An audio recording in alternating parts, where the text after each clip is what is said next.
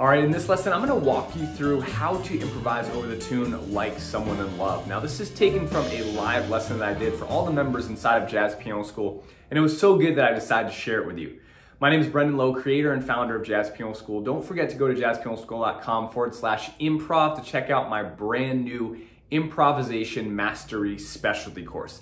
With that being said, let's dive right into this lesson, and I'll walk you through how to improvise over Like Someone in Love. So Like Someone in Love, great tune, right? And essentially, hey John, good to have you here. Yes, very wet here in Sacramento too. Lots and lots of rain. I've been filming the Improvisation Mastery course, and it's pretty much almost done. Just making a lot of practice exercises right now and accompanying sheets for the videos. And one of the things about improv, obviously today is going to be about improv, but the default scales, you know, as an educator, we're always learning. I'm sure all of you, there's lots of educators on here in different capacities. We're always learning based on what you're teaching. When you dive into a topic and you're researching it in depth and you're having to explain it to people, your perception changes a lot on that particular topic. So as far as default scales go, I'd really want people to understand this default principle about the notes you use over scales. And I think this is going to be extremely helpful for you all when improvising. So here it is.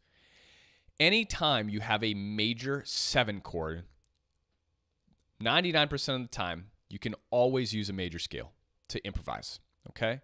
Now, my core philosophy with improvisation is obviously to target the chord tones because they reflect the chord. So even if I'm moving up and down, I'm still thinking about my chord tones if I want to create space or do anything like that. So I might go. So I started on the 5th and landed on the 3rd and then ended my line on the 3rd, right? But in between that, obviously I was moving up and down with some scalar motion. I did one little skip, and then I did some more scalar motion. Now the scalar motion in my line is very, very important because that's going to allow me to connect my chord tones. And obviously we need some scalar motion to connect our chord tones. Otherwise it's going to sound too choppy. We can't just jump between chord tones the whole time because then it just sounds, you kind of sound like a robot, right? But that is the foundation. So the scalar motion you can always use for a major 7 chord is going to be a major scale. Okay, that's pretty self-explanatory. Let's go to the other chords. The minor 7. So for example, in the 2nd measure, the C minor 7 there, the scalar motion you can always use for a minor 7th chord is going to be a Dorian scale. Now, what is a Dorian scale? A really good way to remember this is to simply take a major scale and flat the 3rd and the 7th. So if I play a C major scale, my 4th finger's working pretty well right now. I'm happy about that. I can flat my 3rd and my 7th of my scale and get my Dorian scale. So to get a Dorian scale, just flat the 3rd and the 7th from a major scale. Easy, right? So when I'm improvising over the C minor 7 in this particular case, right, my scalar motion is going to be that Dorian scale I just showed you, but I'm always targeting those chord tones. The chord tones are always front and center in my mind because I want to reflect the harmonies of the chord, right? So I might go, started on the 7th, landed on the 5th. But my scalar motion to connect that stuff was the Dorian scale, right? And a lot of students, when learning about modes and scales, they're like, how do we use the scales to improvise? It's the #1 question I get. I had that question too. And a lot of times in the Improvisation Mastery course, I'm finding myself saying, don't overlook the power of just scalar motion. I mean, just moving up and down a scale is a great way to improvise. Right? I was just moving up and down and then coming back down that scale. That's a great line to play, right? So scalar motion is very important. When we know the scales to play and the notes that connect the chord tones, obviously I started on a chord tone and guess what I did? I landed on a chord tone as well, all right? So that's going to be our minor 7. Let's go to our dominant 7th chords now. Our dominant 7th chords are going to be super, super simple. And it's going to be a major scale with a flat 7. Major scale with a flat 7. So on the C7, for example, in the 4th measure, right? Take your major scale, flat the 7. Boom. Now, for a lot of you, this may be review. Some of it may be new to you guys, or it may just be, you may have known this and just thinking about it in a different way may be helpful for you right now, right? So for the C7, I'm going to flat that 7, and I get my Mixolydian scale, okay? Now, for our Locrian scale, our minor 7 flat 5, all I'm going to do here is I'm going to play a major scale a half step up. I'm going to play a major scale a half step up. So for my A minor 7 flat 5 chord, I'm going to play a B flat major scale from A to A. But again, like I keep saying, guess what? Just because I have this B flat in there, it doesn't mean that's going to be my focus, right? My focus are always the chord tones. The B flat's just to connect the notes. Now, can we use a natural 9? Yes, you can use a natural 9 in place of the flat 9. A lot of students ask that question too. So take your scale that I just played and change the flat 9 in the scale to a natural 9.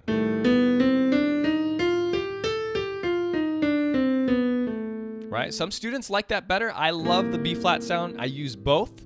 You know, when I'm doing my bebop approaches to like the 3rd, I'll use that one or I'll use this as well. The half step approach is a great one, you know. So anyway, minor 7 flat 5 chords get a half step up major scale, but from the root to the root. So again, let's try another one just for example. If I were to play over a D minor 7 flat 5, I'd play an E flat major scale from D to D. That's essentially my Locrian mode. It's also a C natural minor from D to D. So there's a lot of different ways you can think about it. And the best way is going to be the way that helps you learn it the easiest. Okay? Just like they say in wine, what's the best wine? It's the one you like. All right? So that's the same thing with this. The best way to think about something is the way that makes it easiest for you.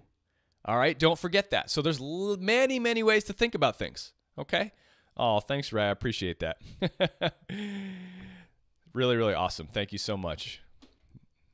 All right, so let's check out this movement here. So I essentially have covered a lot of that's like 99% of chords, you know, for everything you're gonna see. Okay, that's essentially just covers like every improvisation scale you could possibly see at like a diatonic level. Now, obviously, we start to get into extensions, altered scale, half whole scale, things like that to give you an out sound. But just for a regular diatonic sound, right?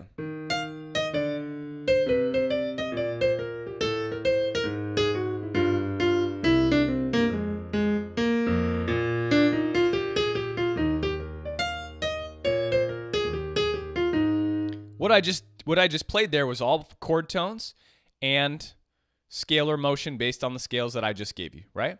Now, Dunya has a great question.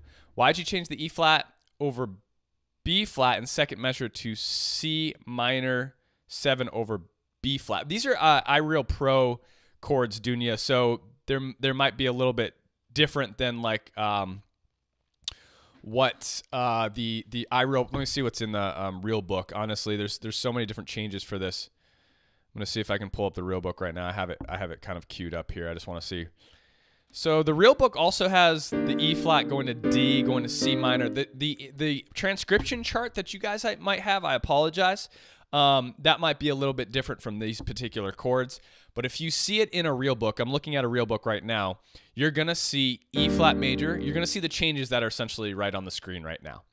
So anytime you open to like a standard real book number 1 is the one I just looked at, you're gonna see the changes that are in the iReal Pro right now. Yeah, those are exactly the same. So let's talk about these right now because nothing really changes based on what I'm going to teach you now. You can still apply that to the transcription that we went over last week. Okay. So here's our E flat major 7. Now our G7 over D, anytime you have slash chords, you don't really need to worry about the bass note at all, okay? So you can still just think about this particular motion as being a G7 chord. Here's our C minor. Again, like I said, Dorian. Now it goes to C minor over B flat. That doesn't affect your improv whatsoever. You still play C minor 7 for that entire bar. Now the only difference here, like if you play an E flat chord over the B flat, like Chris is asking, the only thing that's happening here is that you're adding essentially the C. Okay, so the scale doesn't really change. The difference between a C Dorian scale and an E flat major scale is this A flat.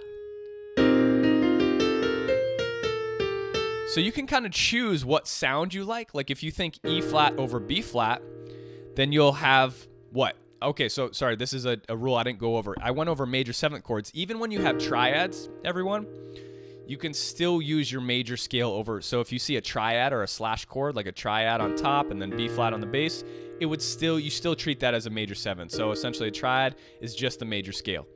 So you have two options there, right? You can go with the C minor 7 Dorian, which gives you this natural A natural sound, which is a color in its own. There's no right or wrong answer here, everyone, right? And you can go with the E flat major scale, which gives you the A flat. Now, in both of these instances, the thing that's really important to remember is this: the A flat, whether it's A flat or A natural, that's not a chord tone. That's not a chord tone, right? So it's a connecting note. So we're not going to really focus on that note either way. But if we want to connect between the 5 and the 7 of our C minor 7, or the 3rd and the 5 of our E flat chord, you're going to be having two different connecting notes, right? Or this. So they're different colors, just like red versus green, right? So if I'm soloing, that would be my Dorian, and here's my E flat major.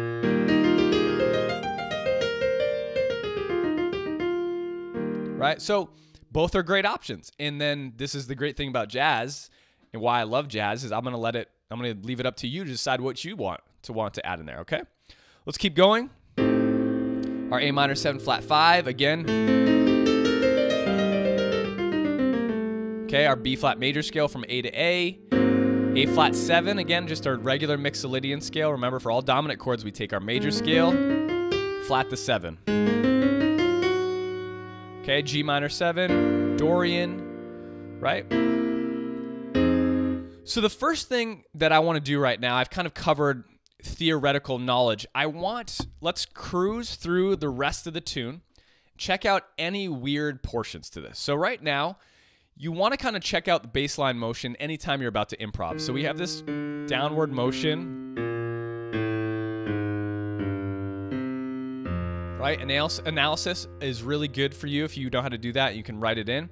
I prefer the top chords to this tune. So essentially, instead of F minor 7 going to A, D, G, I just like a regular 2-5 in there. I think it sounds better. F minor 7, B flat, E flat. So just a regular 2-5. So if I was soloing over this, here's my F minor 7.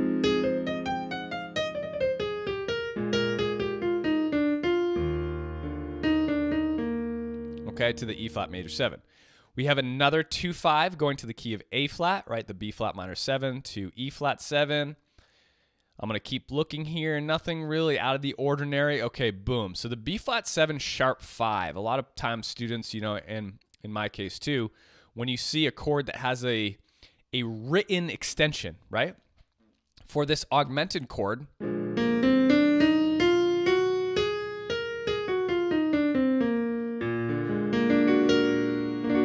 you can take your Mixolydian scale and add the sharp 5 to your scale.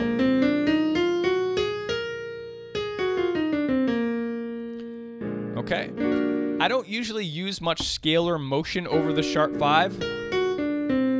I like to use a lot of arpeggios over sharp 5s. I think they just sound better.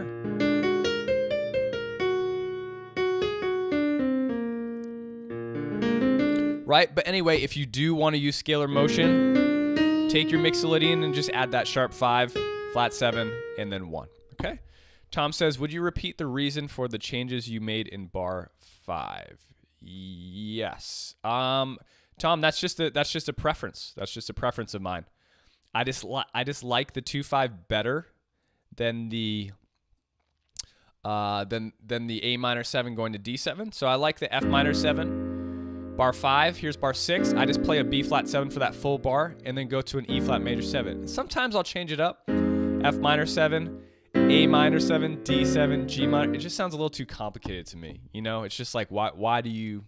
It's essentially a reharm of the 2/5. So the B flat 7 going to the F, E flat major 7. So that's just a preference. You know, whatever you guys like, play whatever you like though. I like both. I just prefer the regular 2/5 going to E flat rather than the A minor 7 to D7, okay? Let's go on here. Let's check out the rest of this. So the top portion would be the same. Okay, the only other tricky part would be this F sharp diminished 7 here, right? So for our diminished 7 chords, what scale are we going to use, right? Anyone know? I know there's a huge delay, so by the time you write it in, I'll probably be talking already.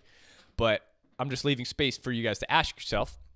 Hey, Joe's here. What's up, Joe? Thanks for being here, man. So F sharp diminished, we're going to use a whole half. Diminished scales, we'll use whole half. So take your root, whole step, half step, whole step, half step, whole step, half step, whole step, half step. Right? Again, still focusing on those chord tones.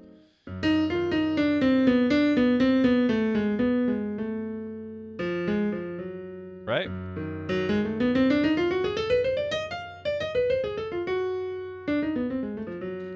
So whole half, okay? Whole half. Close, Dunya. You just had them mixed up. You just got to reverse them. So that's really it. There's no other real sticking points, okay, in this particular tune in general.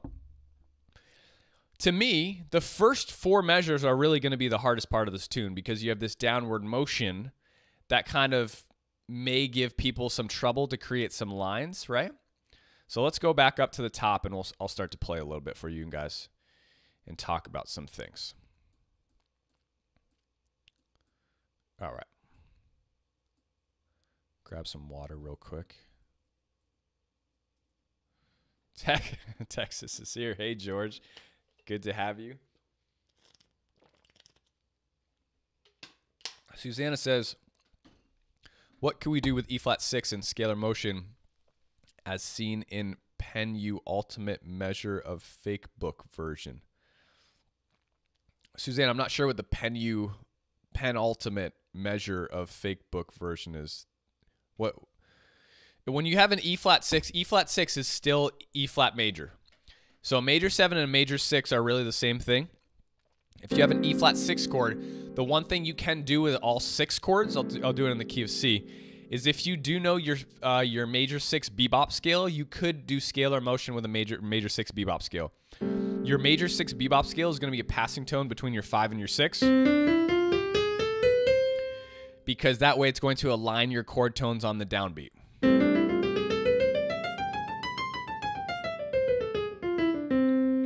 Right? So for an E flat 6, you just take your major scale. Again, put a passing tone, a chromatic passing tone in between the 5 and the 6.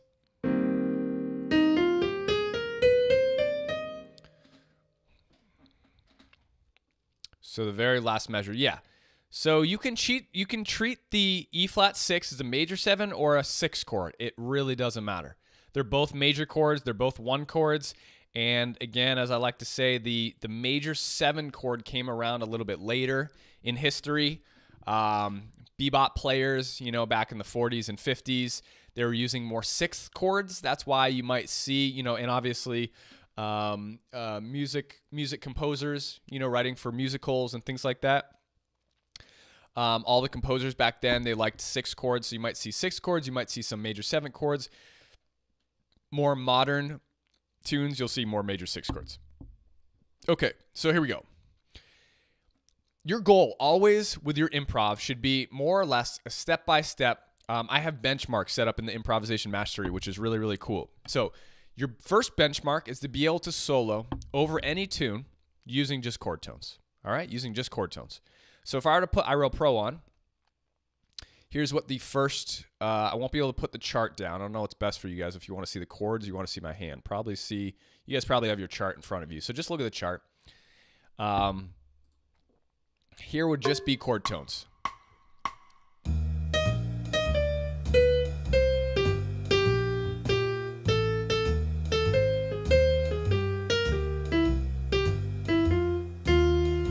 going to use the, oh, they're playing, I'll use the chord that the bass player is playing.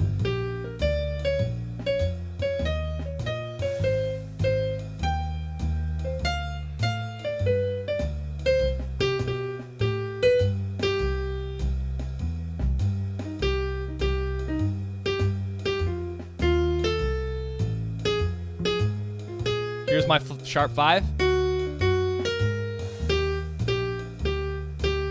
These are all chord tones, believe it or not. I had to change it there.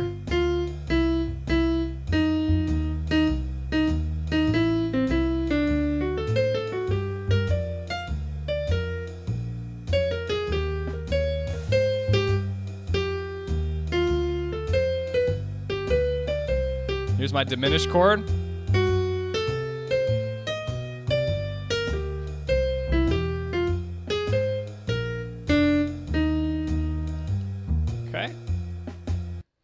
That is really your first benchmark to improv, and this will never change. This will never change. No matter what song you're playing over, if you can do that, you're in a really great position because, again, the chord tones are the anchors to the harmony.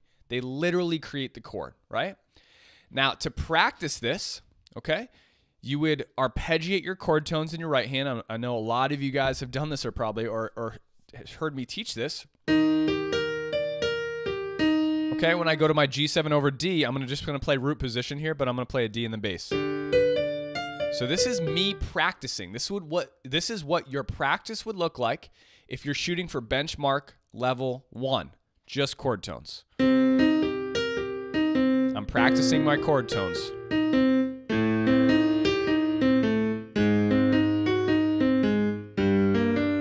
There's no time here. Okay? George, the best scale for the diminished chord is going to be a whole half scale. So start on the note, start on the root of the chord, go up a whole step, half step, whole step, half step, whole step, half step, whole step, half step. So for all diminished chords, you'll use whole half. That's what it is right there. So you can do this in a number of ways. You can do it. I always recommend doing it with no time first. Okay, and this is an improv practice system that's in the course that's coming out on the 23rd, okay? You can use this system every single time. So practice your chord tones and learn them first. Then apply a little bit of pressure, right? So I'm going to put my iReal Pro on to, like, you know, for you guys, whatever you would want to start out with that makes you comfortable and can, like, grab the chord tones. Let's start at 60, okay? Now for the measures, all of these have 2 chords per measure. So when you're practicing your chord tones, one thing that you want to do is you're not going to be able to go up and down, right?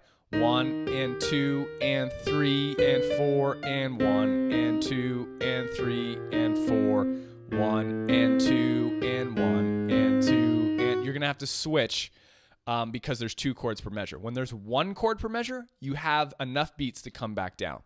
So that's going to help you practice this exercise, okay? So here's my example of that. Here we go, just chord tones, right?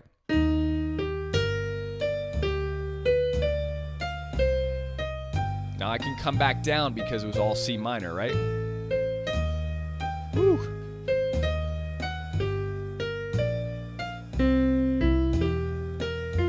This might even be a little bit too fast for some of you too. And that's okay, just bump the tempo down. All the way back down because it was a full measure.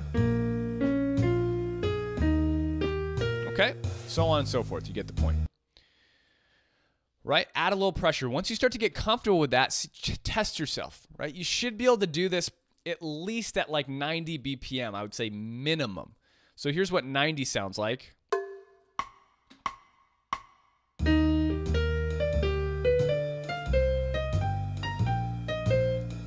No left hand.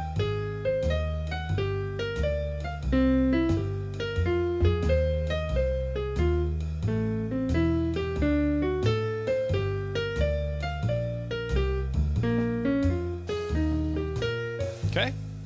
And I would say a good goal to assess yourself and say, okay, I completed the practice exercise at like a benchmark tempo would be 120.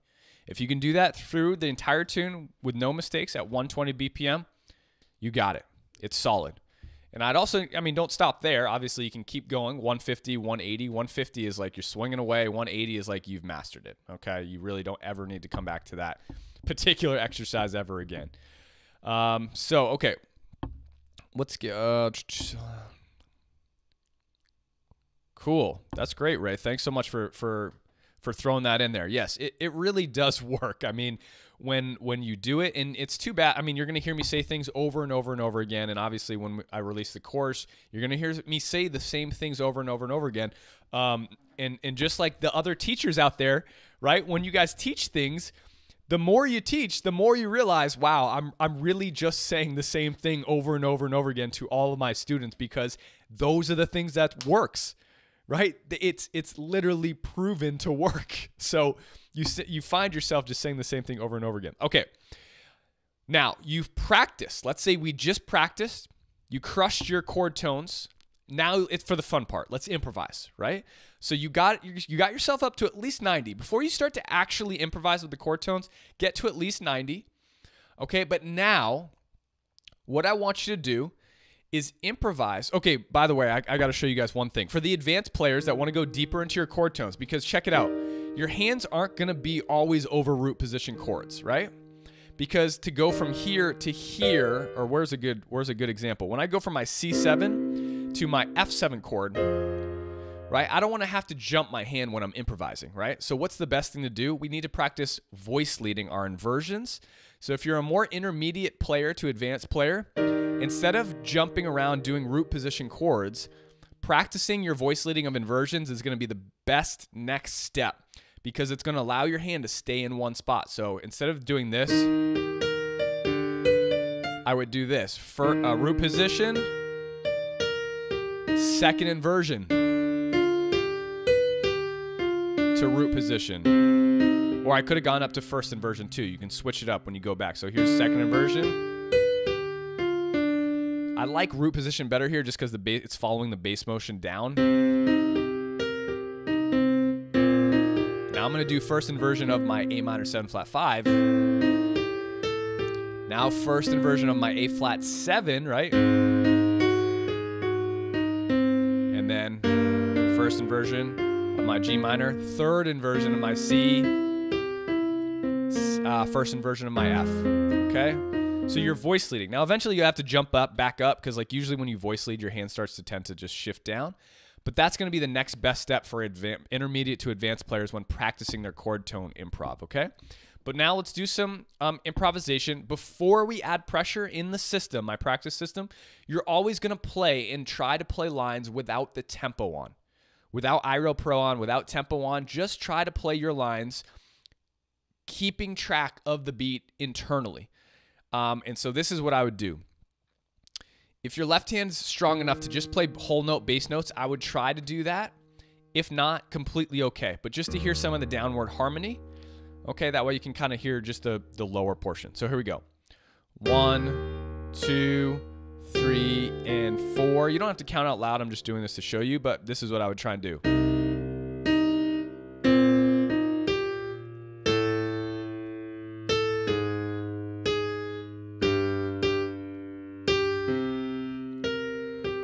So I'm using all chord tones. I'm just kind of keeping track of the tempo inside of me. If I find myself getting stuck, I can just stop.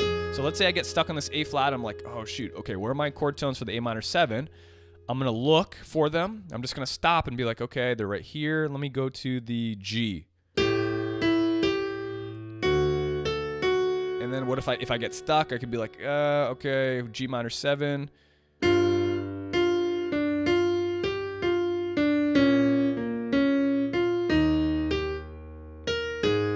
So you're essentially working out your lines based on the chord tones you've just learned in a slow manner without pressure.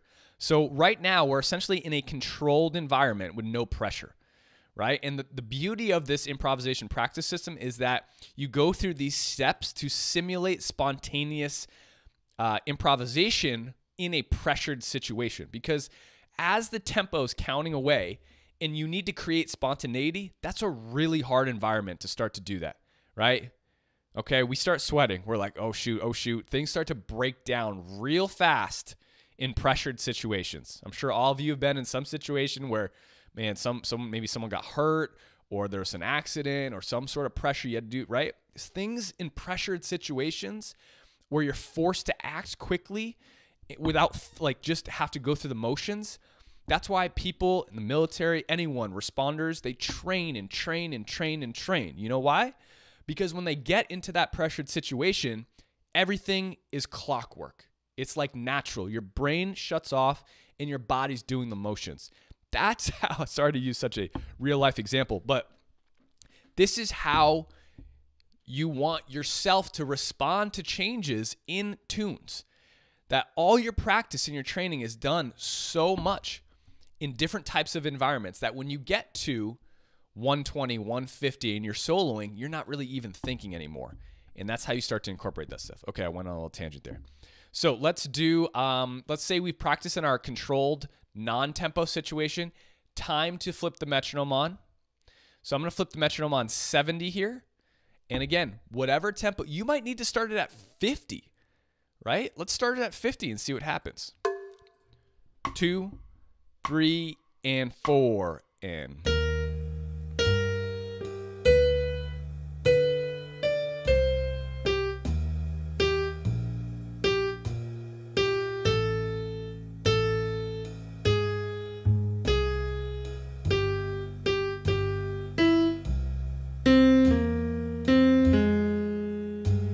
space, right? 4, 1 and 2 and 3, 4, 1, 2, 3 and 4 and 1 and 2 and 4. I didn't count that right, sorry. But you get the picture. You may need to start there. And that might be very challenging. I love when students say, oh, I can only play it at a faster tempo. That should never be a rule. Okay, let me tell you right now. The ability to play things at a faster tempo should never be a rule you rely on. Okay? You should always be able to do things slower than you can do them fast. And if you can't, I'm sorry to say there's an issue. All right? So start as slow as you need to and build up. Okay? So enough with chord tones. Let's get to some more advanced stuff. I want to go through scalar motion now and then get into bebop and improvisation tools to add on to our bebop, okay? So I've taught you the chord scales. How do we start to practice if you're a more intermediate player and you want to start to get into your chord scales? The first step is always, again, no time, no tempo. So I'm going to move up and down my chord scales to practice my chord scales just like I went through my chord tones. When I was outlining the chord tones, I'm going to do this exact same thing with my chord scales now. Check it out. I'm going to go from the roots to the sevenths, okay? Because that's going to be a metrically satisfying exercise, okay? And you're also landing on the seventh. You're also outlining the chord tones as well, so it just fits that better. So 1 and 2 and 3 and 4 and 1 and 2 and 3, 4. Now I'm going to go to my G7 Mixolydian. 1 and 2 and 3 and 4 and 1 and 2 and 3. Now, as I do this, you can probably already hear the melody really fitting in over top of this improv, and I'm just playing scales. Here's my Dorian. I'll do my Dorian scale again over the new bass note, my B flat. A minor 7 flat 5. Here's my Locrian, my B flat major from A to A. 7 to the root. Here's my Mixolydian. Okay. So on and so forth. No tempo, no time. And again, now the intermediate to advanced players, to make this a little bit harder, you can always, you don't have to start on the root. I challenge you to start on the thirds. Start Start on the thirds.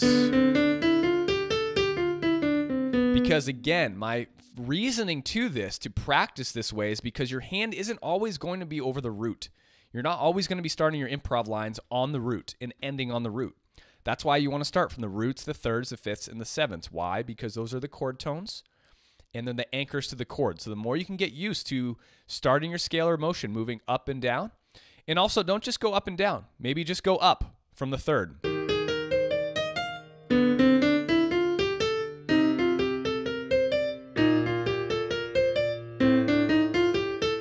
Right? Just go down from the fifth. So again, and then from the fifth. Okay, all these different ways are going to challenge your mind, your eyes, your brain, your motion to really get super, again, we're trying to get as comfortable as possible with all the things, the tools, the motions that we need to create spontaneous improv. Spontaneous improv, that sounds good, will never come out if you just keep trying random things. Like, you have to practice movements, you have to practice tools in controlled environments and slowly lead to a less controlled environment where, again, like I said before, my analogy, your body's just going through the motions and you're expressing on the spot without even thinking. Okay? One sec.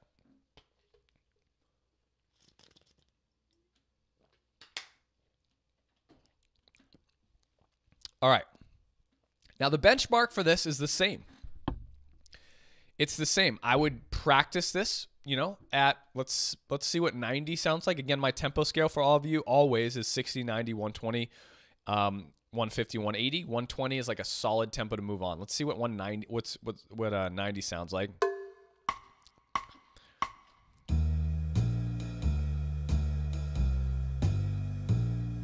Right, so for this particular exercise, that's going to be way too fast, obviously, because we have 2 chords per measure, so you would need to bump that down, right, whatever it is. So if you have 1, da-da-da-da-da-da, that'd probably be about 60. So this is the only really instance where the tempo scale doesn't work because, let me see. So you're essentially going to double time this.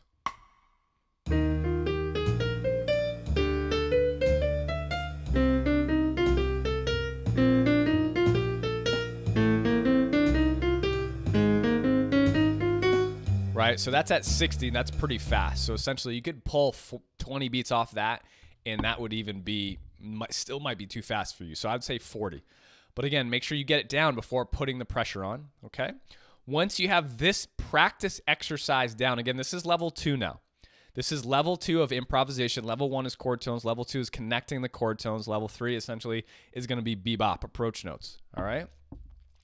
And don't, you know, when I say the levels, it's level 1 is not easy. You know, it sounds easy like, oh, just levels 1, 2, and 3, right? These are really difficult steps, okay? So it's okay to take your time on each one of these. Let's go to some improv now. Now, when I go to my improv, I want to start to add musicality to this, right? And by musicality, I mean rest, space, and things like that. If you guys have any questions, please let me know. If you're just kind of absorbing all this, that's great as well. But when I go to add musicality, we're starting to improvise again with space, right? Connecting chord tones, hitting the chord tones on the downbeats, leaving space, trying to create different types of motifs, dynamics, things like that, just to make it interesting. Because obviously just running up and down scales all day isn't going to sound that interesting. So rhythms, contrasting rhythms, things like that. Here's what 90 would sound like. Whoops. Again, so you're playing benchmark number 2 is going to be the use of chord tones in scalar motion based on the scales that you practice. Let me go a little bit slower, actually. Here's 70.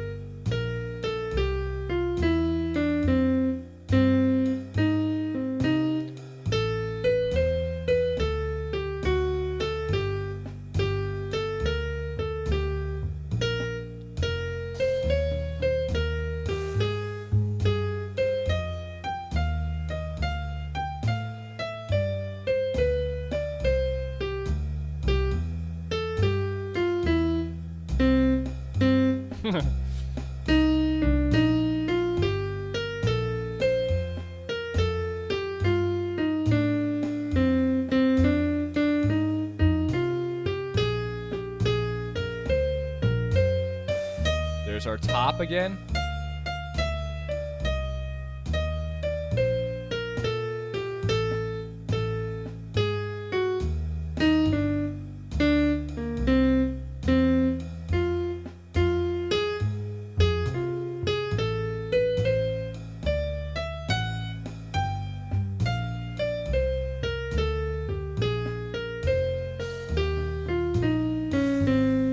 Okay, so on and so forth.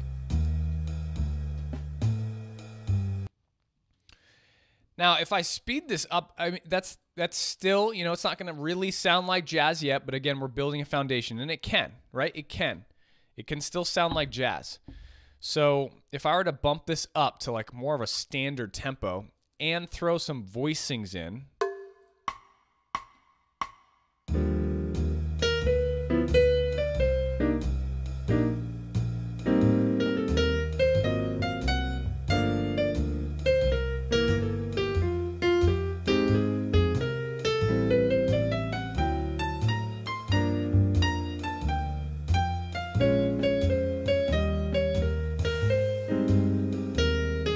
right? It starts to actually resemble jazz, right? In some sort of capacity. And that's what your goal is. That's your benchmark goal. Not really with the voicings in yet, because that's going to start to distract your hands. You really want to practice your right hand alone as much as possible in order to really work on your right hand improv. Anytime you add another component in, right, another component into your practice, it's going to take away from what you're working on. So don't put that left hand in even at all until you're really comfortable, okay? So the next level here is essentially bebop approach notes. So when we start to add bebop approach notes in,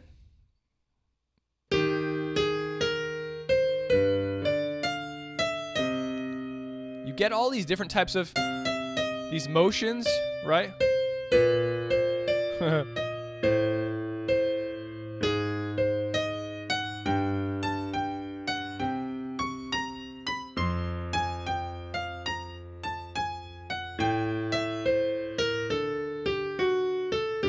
So the bebop approach notes is what takes your level 2 playing, which I just demonstrated, to essentially more of the authentic jazz sound. More of the authentic jazz sound, because now you're getting tension and release, which creates kind of like that jazz improvisation sound that everyone's really looking for. It's really just those 3 steps in general will really start to create that sound. You don't even need many fancy half-whole scales. Right? Whoops. You don't need the altered scale or anything like that. Those are improvisational tools. Like, those are colors, like very miscellaneous colors. And, you know, they're only used in specific moments. But to create a foundation between these first 3 levels and be able to play this way is really a huge, it's the 80-20 rule, right? If you can do these 3 levels, you've essentially covered 80% of the improvisational sound that you're going to want and need to create and be happy improvising. Learning your half-whole scales, your altered scales, your blues scales, these are all textures, like miscellaneous spices that you might have to go to the supermarket for because you don't have them, right? But we all have salt, pepper, you know, you might have garlic powder, onion powder. These are common spices, common household cinnamon, right, in the house. And so when you need another spice, because you need a flavor, because you're not always, you know, when you cook different dishes, you're like, oh, I need this flavor. That's essentially, if I wanted to go blues on this, then I'd play my blues scale.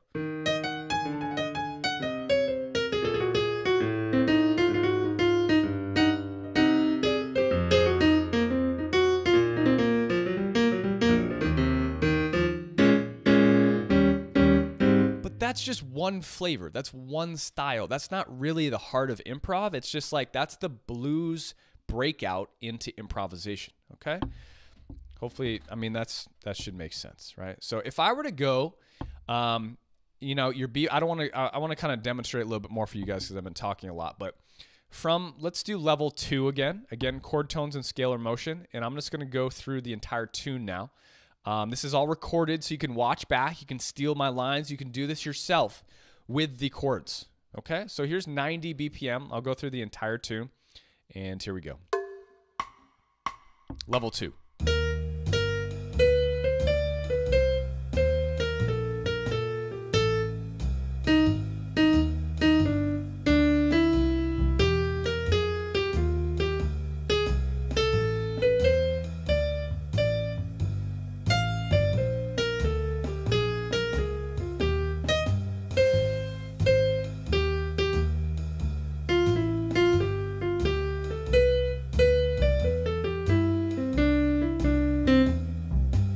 Be a great spot for voicing there.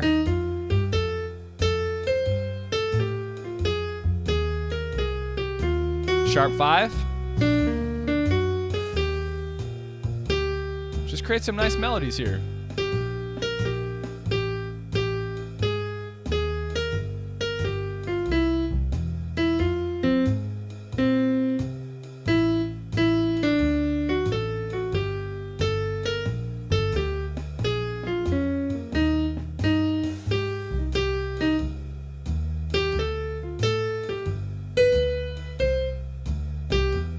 Whole half.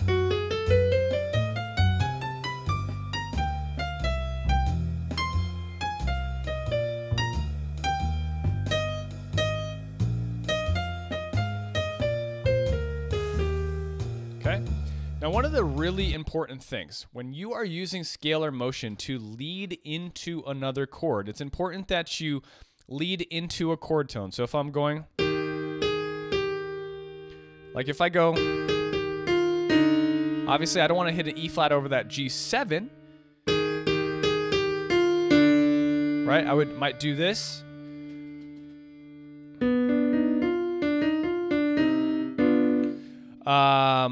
Sorry, I was having a little.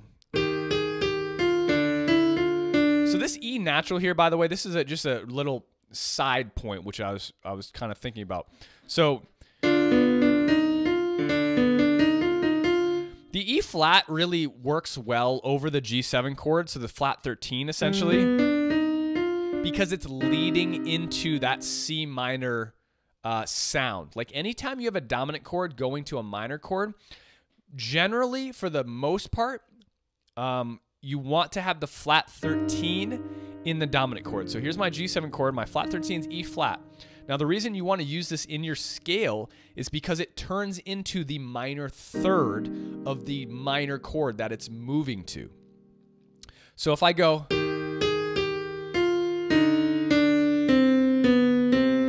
that's going to sound better than going, right? You see how that sounds a little funny? How much better does that sound than this? Sounds a little weird, right? So when you add that flat 13 in, so essentially your mixolydian scale. Now your default is your mixolydian scale. This is a very, meticulous harmonic type of improv movement. When you have a dominant chord moving to a minor chord, take your mixolydian scale and make your 13 a flat 13. So any scalar motion you'd have would be with the flat 13. Okay? Dunya says, for anticipated approaches, is the bebop approach scale tone above to half step below going to be the scale tone from the previous scale used or from the new chord scale? When you have the chord scale above to half step below going to the scale tone from the previous scale, it's going to be from the current scale that you're on. I'm trying to get a good situation here.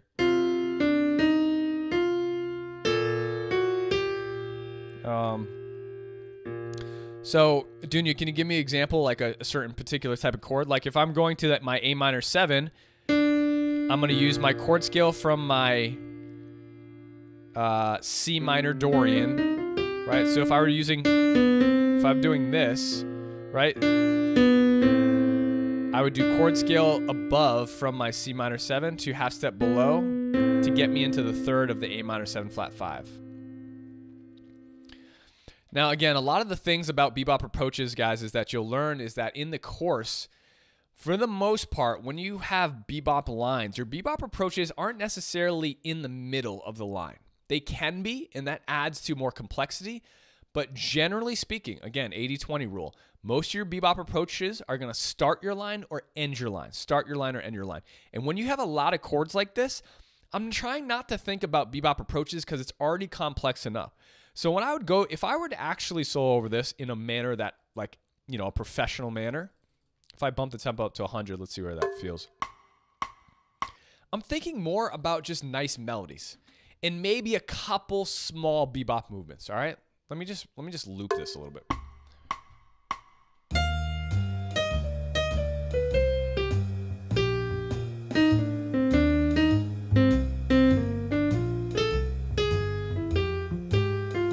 Right, so the only real movement I had, which was kind of complex there in that particular, I went G minor 7 to the 13, flat 13, and then to the 9, essentially, which is a delayed. I was going to have a delayed resolution because I went up to the 9, and then I can come down to my root. But here, and then here's my half step below, chord scale above, and then I could have resolved to my F minor 7. But besides that,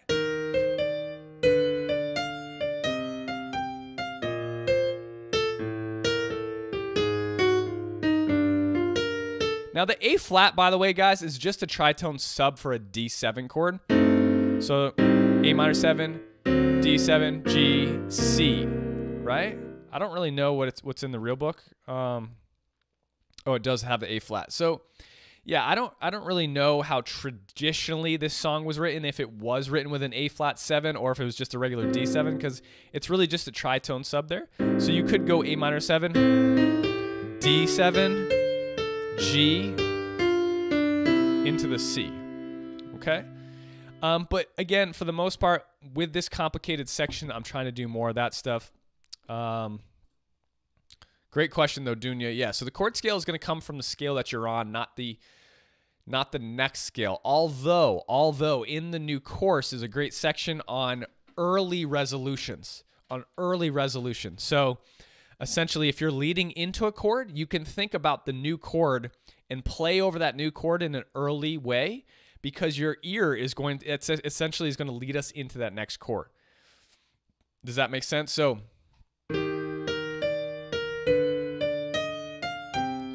if I went,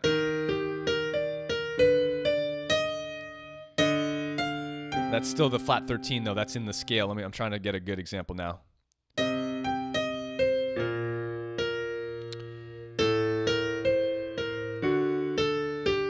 If I think C7 over the G minor 7, that's essentially will still work because my G minor 7 is going to lead into my C7. And then into the F minor 7. So essentially, that's a more advanced part of the bebop lesson. But yes, you can kind of like think about early approaches into the next chord. Yes, you always have to be looking ahead, always have to be searching like for the next chord tone that you're going to hit. Now, to practice your bebop, guys, just to kind of leave you with this final thought here, I'll play a little bit more. Working out your bebop lines in the practice system that I've kind of explained to you and I've been teaching today, that kind of just came up in this, you know, the lesson and the education. No pressure, no time. You want to play your bebop lines if you're on bebop through slowly and just try to create them. So I might go like this. And I'm always trying to land on that new chord tone when the chord changes. There's two types of motion that you should always be thinking of: scalar motion or skips. Essentially, all improvisation is a combination of steps and skips. Now, skips usually aren't fourths. That'll be a more modern sound, but for traditional improv, your thirds are essentially the skips. So you're either using steps, like whole steps or half steps, or you're using skips, which are about thirds, okay? So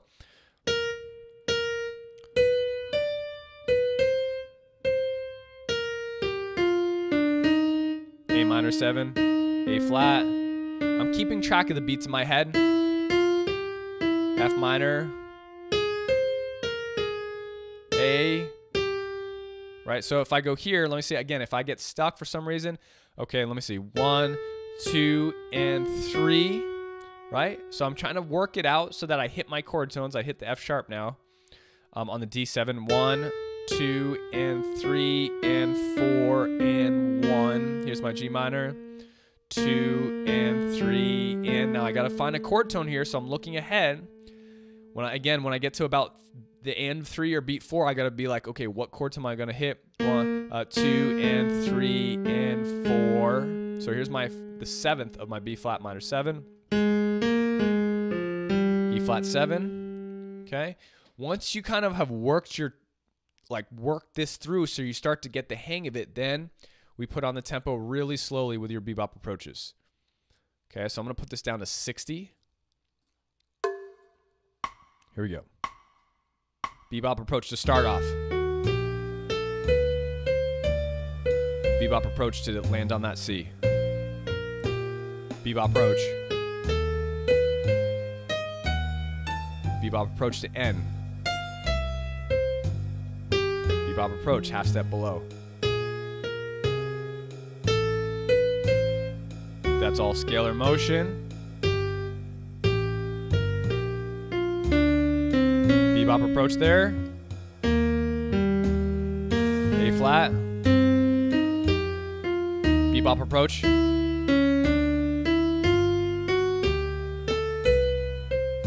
Bebop approach.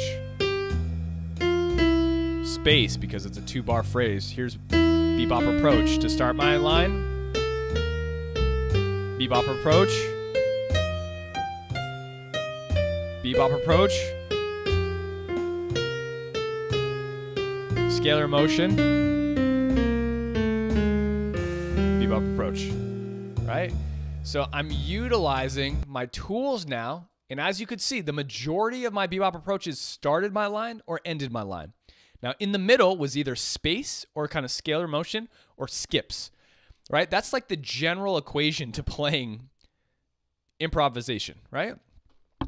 Now, if I go to speed this up a little bit, check it out. It starts to really come together. I mean, even at that slow tempo, it doesn't sound bad at all. If I go to 100, this tune's not usually played that fast, but here's 100.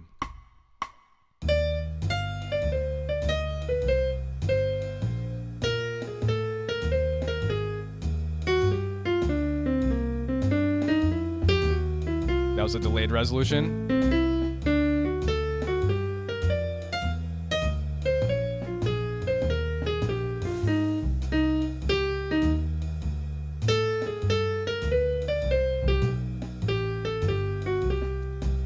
All right, bebop approach. Bebop approach.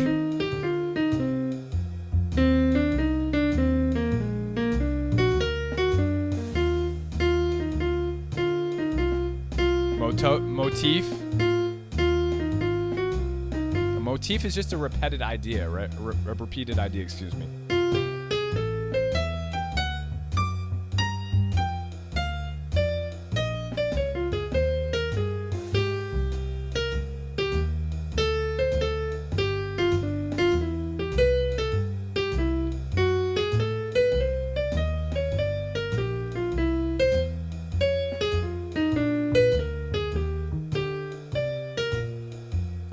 Now, some of the things I was adding in here as far as tools and sounds go, where I was kind of utilizing some flat nines over the dominant chords, some sharp nines, and besides that, it was mostly just bebop approaches leading into chord tones. Again, your common bebop approaches, half step belows, chord scale above, right? So I might go, but the problem here again, if I go up, I need to land on some sort of chord tone here, so I can't really go up, because if I go up my E flat major scale, I could do that little skip there. That sounds cool too.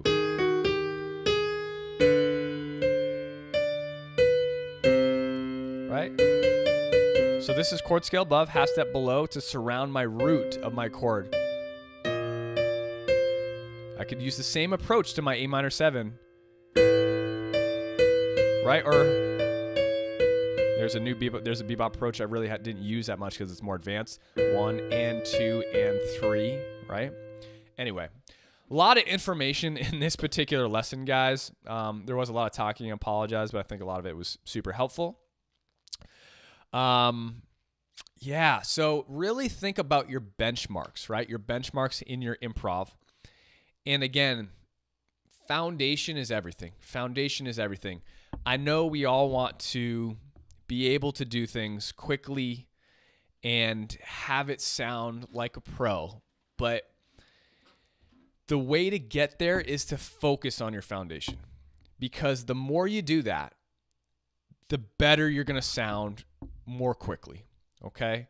Like I said, if you focus on miscellaneous sounds or spices or flavors, that's really all you're going to have. Like just small miscellaneous things with no meat and potatoes, right? You need some substance first before you start to flavor it with like lots of cool things, you know, reharms, more advanced bebop approaches like,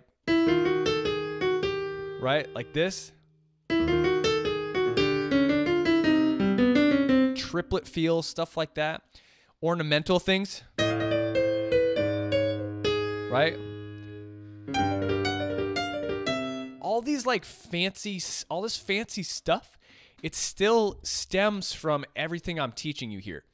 So like it just doesn't make sense to pile the fancy stuff on first. Like get this stuff down and I guarantee you're going to be like 90% of the way there already. Okay, I promise you. The more you can start to focus on this, again, just these first 3 levels, chord tones, scalar motion, and bebop approaches. Chord tones, scalar motion, bebop approaches. Landing on the chord tones as you move into your next harmony, really making sure you're landing on those chord tones. And then once you get this down, then you can start to throw some spices in. Like maybe you throw your blues scale in.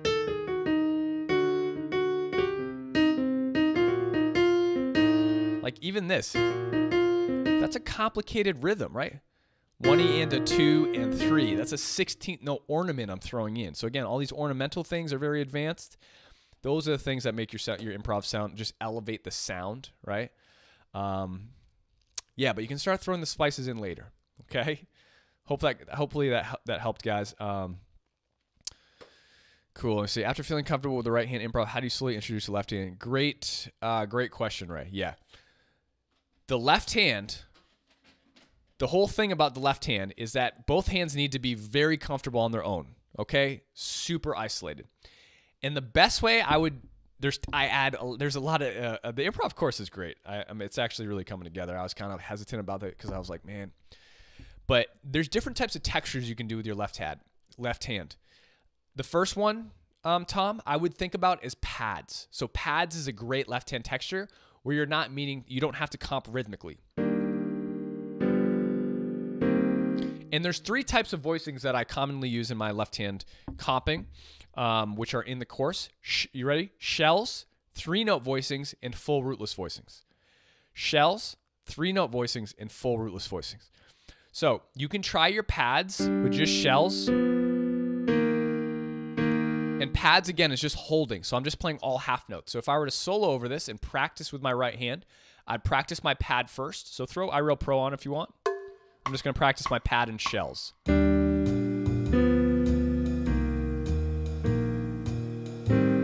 have to do 3 notes for the minor 7 flat 5 because you need that minor 7 flat 5. So I'm just doing my pads, shells.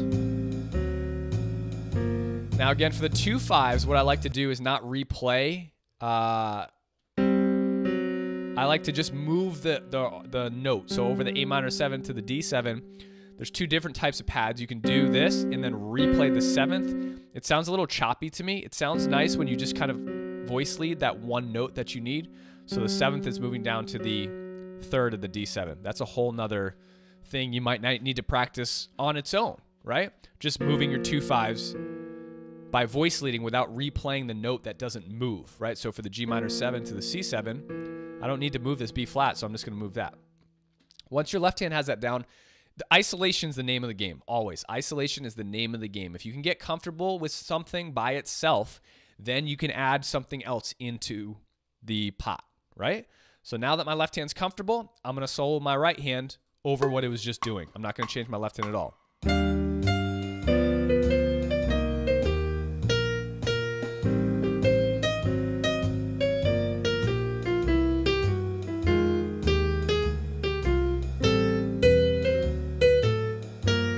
Motif.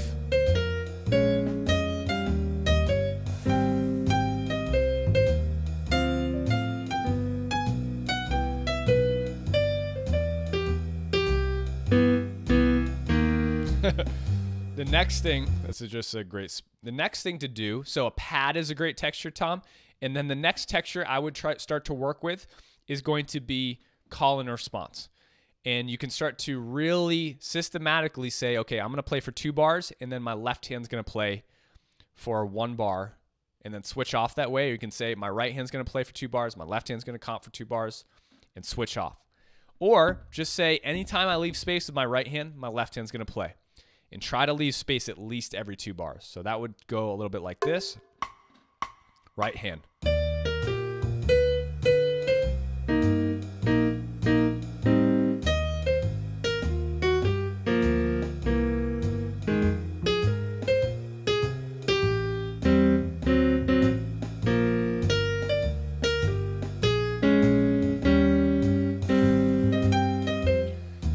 Now, it's funny, as I was learning about left-hand comping and teaching it in the course, again, a lot of what your left hand does in improvisation is one of 3 things. It has a pad texture, it has a response texture, or it has some sort of just rhythmic texture, okay, that happens underneath your right hand, but not consistently. Like my left hand's not just randomly playing rhythms the entire time.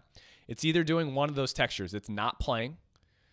It is playing a pad where it's just holding, or it's playing in response to my right hand, or it's playing some rhythmic texture kind of that fits. But for the most part, my right hand and my left hand aren't just kind of like randomly doing things together. Hopefully that makes sense. So let me see. It might sound like this.